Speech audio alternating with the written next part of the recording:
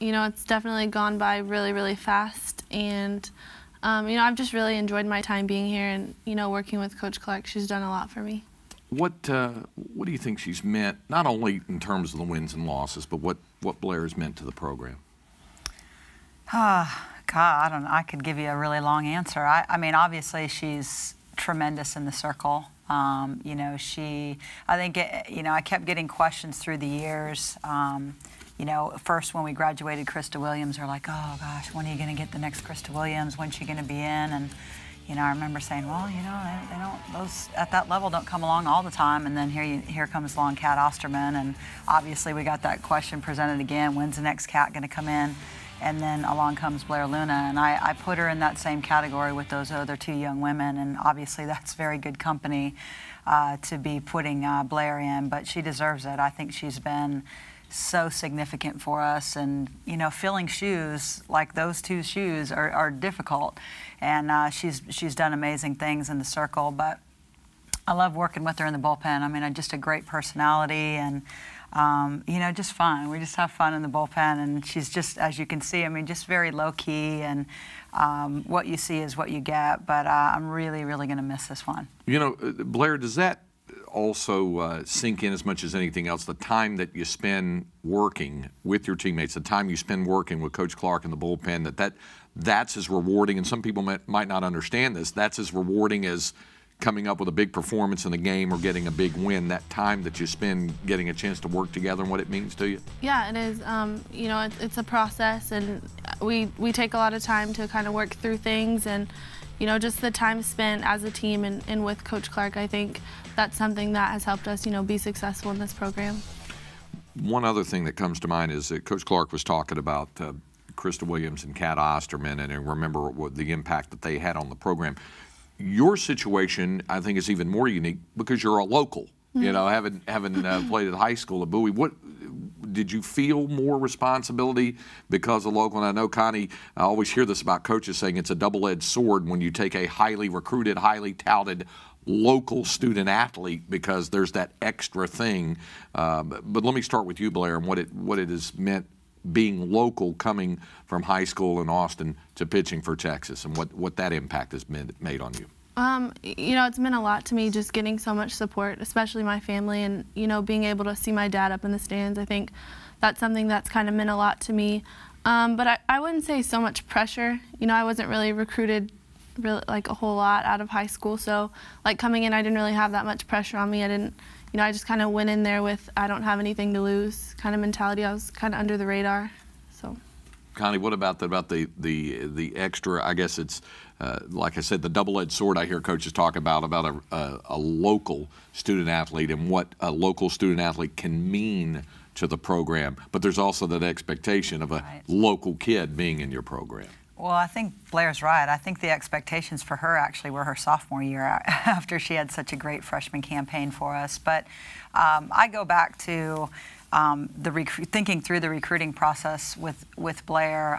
Andy Cantu, who was my very first volunteer coach back in the day when we played out at the East Austin Youth Complex, worked with Blaire as her pitching coach. And I remember him continuing to tell me, each year, hey, I got this young one I'm working with, and she's in 8th grade and she's coming up. And obviously she played for Kathy Johnson Landers, who played for me here at Texas and is now still coaching at Bowie. And so I had those people in my ear, and, we certainly had Blaire on our radar screen, although, yeah, she was very much under the radar. And I'm glad, although I hope she would have come to Texas regardless of who was knocking on her door. But she's never really presented anything in regards to a double-edged sword of extra pressure being someone local. If anything, it's really helped raise the bar for, I think, people that want to emulate Blaire Luna. And, the area of Austin and Central Texas is now coming up from a recruiting standpoint. And, Dallas and Houston have been hot so long with so many great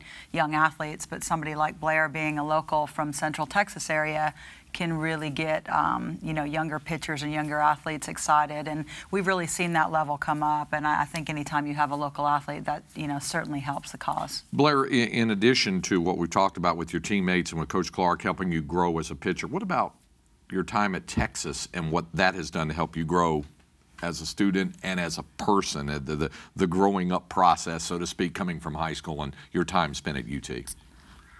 You know, I think it's been a process. Me and Coach Clark actually had a conversation about this the other day in the bullpen, and I kind of asked her, you know, the difference from me from freshman year to now, and I think we kind of both agreed that I'm a lot more vocal.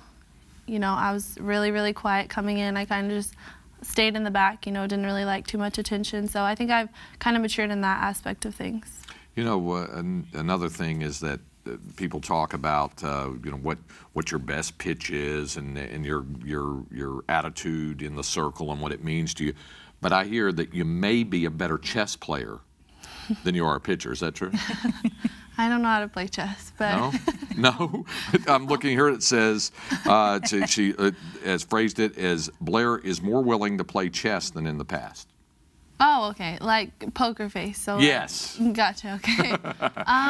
Yeah, you know, I mean, I don't really like to show emotion, and that's kind of something that I've always learned. And you know, just being tough mentally when you're out there and not kind of overthinking things. That's kind of something that I've had to work throughout the years. And you know, this year I think that's something that I've improved on a lot. And that's where I was going to go with this. Do you feel that you were much more emotional and when you first started out, and a lot of that has to do with youth as opposed to, not that you're an old person now, but a few years in the books now that you're a little more controlled in terms of what emotion you show in the circle? I wouldn't say I show it. I'd say mentally just overthinking things and not having confidence in certain pitches, and you know, maybe overthinking the batter and maybe pitching too scared sometimes. I think that's something that I've kind of had to work through. Is that one of the things, Connie, that not only that you work with her, but that you've seen her grow and mature and develop over time to be able to develop that? Because that's, I know, is a big quality for a pitcher to have. Yeah, absolutely. I think she's had a poker face since day one, to be honest. I mean, she's just not that emotional, you know, in-your-face type of pitcher. I mean, it goes with her personality, obviously. You know, somebody that's very humble and a great teammate and those types of things. So, you know, really playing chess for her means, and where she's really improved is, you know, going into a 3-game series and maybe showing the hitter something a little bit different, or setting up a little bit different on day 2 or day 3 as compared to day 1. And, you know, obviously she actually went all 3 games for us this past weekend in Stillwater. And, you know, certainly, although we came away with 2 losses, I mean, she did her part in keeping us in and gave us every opportunity to win all 3, quite honestly. But she was a little bit different each day, and, you know, showed them things on day 3 that baffled them. And that's something that, you know, she's worked towards from her freshman year, and I think is the piece that's going to help us get to the Women's College World Series.